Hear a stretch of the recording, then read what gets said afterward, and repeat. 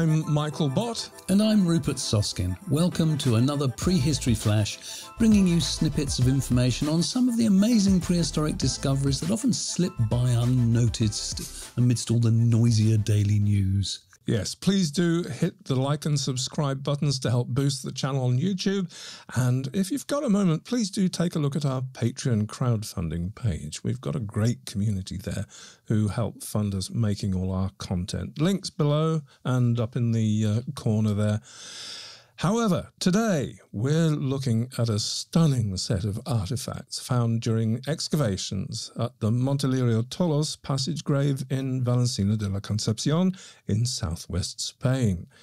Excavations were completed back in 2010, but reports were only published in 2015 and 2019.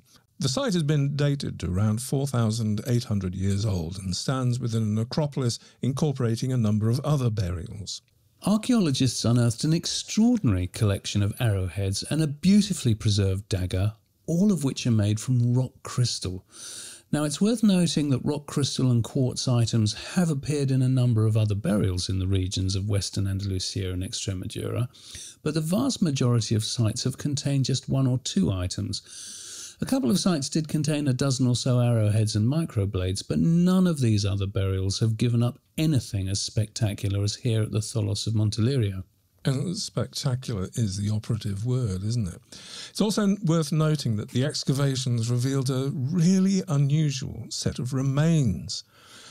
The Tholos itself is an enormous megalithic structure made mainly from huge slabs of slate. The 39-metre corridor extends into a corbelled-roofed construction containing a main burial chamber. Another short passage leads from the main chamber into a second, smaller burial chamber. The remains of at least 25 individuals have been excavated. 20 were found in the larger main chamber, 2 in the smaller chamber, and a further 3 in the corridor. Analysis has revealed that at least 15 of the individuals were women, although from the arrangement and positioning of the bodies, it seems likely that they may all have been females. This is probably a good time to point out that all the media coverage of this site in the excavations have descended into total fabrication and in some cases utter nonsense. Ah, yes, from tales of goddess cults to mass suicide. Many of the media articles have reported that the women probably all drank a poisonous liquid in some grand ritual to accompany their chieftain into the afterlife. They pretty much all report that everyone died from mercury poisoning, with speculation that perhaps these were priestesses of some kind or some sort who painted their skin with the toxic substance. Yes, the somewhat less dramatic truth is that just 7 of the 25 individuals showed traces of mercury poisoning, which almost certainly came from the cinnabar that has been more widely associated with similar sites. Now, cinnabar produces a red pigment which could easily have been used for skin colouring and adornment. These people just wouldn't have known that they were slowly poisoning themselves.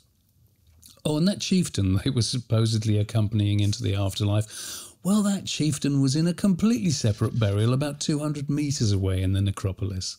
Yeah, well, sorry to be such downers on the party.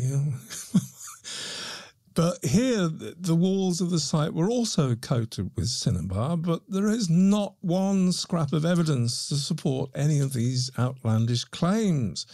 There are also depictions from otherwise reputable sources of a massive chamber filled with the corpses of people who have been involved in their lavish ritual. The simple fact is that even the larger of the two chambers is far too small for any kind of dancing around.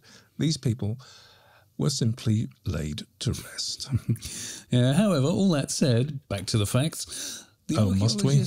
Also found, yeah, we must. The archaeologists also found a large amount of what are thought to be either shrouds or items of clothing with the bodies. Now, obviously, any of the binding fibres and textiles have long since disintegrated, but whatever these garments were, they were made with tens of thousands of perforated and amber beads. Tens of thousands of perforated amber beads. Let's just meditate on that for a moment. Not all amber beads. There were tens of thousands of perforated beads, but some of them amber and... Oh, it's just extraordinary, isn't it? Tens of thousands? Good grief. The burial also contained the broken remains of what was a ceramic figurine of some sort, a number of small pieces of gold blades and ivory, and unusually for a burial like this, they found a crystal core, which possibly is the very same tool used to make all the weapons. It is truly a fabulous discovery, which requires none of the media fairy tales. However, that said, I can't wait for the novel to come out. Somebody to write a novel, which will hang all these wonderful details together somehow. Anyway, but that's it. Obviously, a few of these claims are possible, but it's far from certain that all these individuals even died at the same time. And it's particularly fanciful to suggest that they all died at the same time as the chief in the tomb 200 metres away. All we can say for certain is that 25 people were buried in 2 chambers. And that they were buried with arguably the most beautiful set of crystal weapons anyone could possibly need in the afterlife. What more could you want? And on that note, we will say bye-bye for now. Hope you enjoyed that. Until the next time, it's goodbye from me. Yeah, it's goodbye from me. See you soon, folks.